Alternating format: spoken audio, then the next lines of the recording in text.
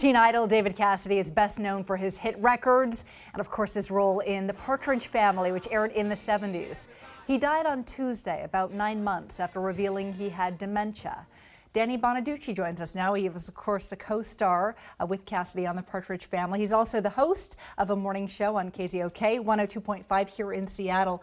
Thanks so much for being here. We know you're with us when we learned that David Cassidy had dementia, and it was really clear that David was much more than just a co-star. He's always been like a brother to, well, that's not true, not always. When we worked together on The Partridge Family, he was 20, I was 10. We were not really close. Right. I thought of him as my brother because he was David Cassidy. He was the coolest thing that ever happened, and I would swear he was my brother.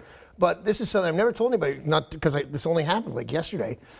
Sean Cassidy called me, and Sean and I are not real close. So he's a nice guy, I really like him. And he called me up and he said, I just want you to know, Danny, that David thought of you as his other brother. And it was really important that I really wanted to tell you that. And when I call Sean later, I'll call him later today, I knew. Because David told me all the time, went out of his way to tell me he loved me.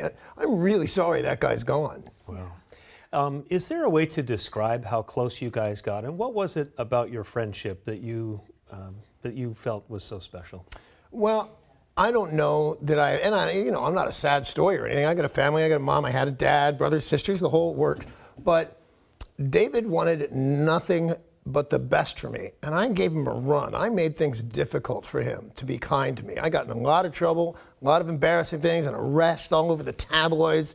And David called me up one day, and he's always said this. He said, "You're the funniest guy in the world, but now you're the joke. Don't be the joke." Wow. I was kind of offended. You know, David Cassidy is all 5'6", 125 pounds. Not in his best interest to yell at me.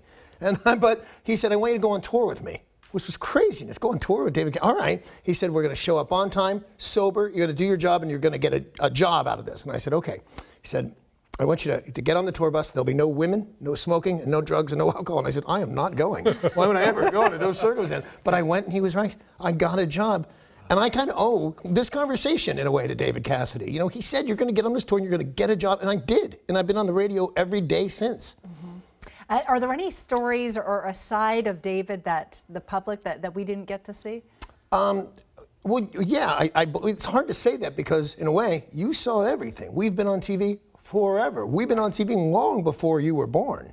And we're here talking about him after he's gone. So I don't know, but I will tell you this. I went on tour with him. And I know David Cassidy is the biggest star in the world. 100,000 seats he sold at the Wembley tennis grounds in Australia. Australia. Just says Wembley, trying to throw you. Oh. So that's who I know, and his crazy costumes and his getup. We did a show one night for 43 people. And I know because I counted. I made it part of my act to go, wow, only 43 who showed up. And he didn't care in the sense that he gave everything, every show. Whether it was 1,000 people, which it often was, or 43 people, they all got the best David Cassidy can be. And he gave till the end. I was talking to him literally before my vacation last week. I was talking about this show he wanted me to do. He wanted me to do a biography show about him. And I said, yeah, of course. I'm in the telling good stories about David Cassidy business. Love to do it, pal. Anything I can do for you. And he was so excited about it. And I got on a plane, and I went to Rome with my family for my vacation, and we got off the plane and we went to get ice cream, and a guy came up to me and said, "Oh, I'm terribly sorry for your loss." And I said, what loss? I thought my mother. She's 93 years old. I just assumed that. I thought, well, how would this guy know that? And I went back to my hotel, and he met David Cassidy, but he hadn't passed away yet. He was on life support. Just a tough, I mean, it was just a tough time all the way around. Yeah.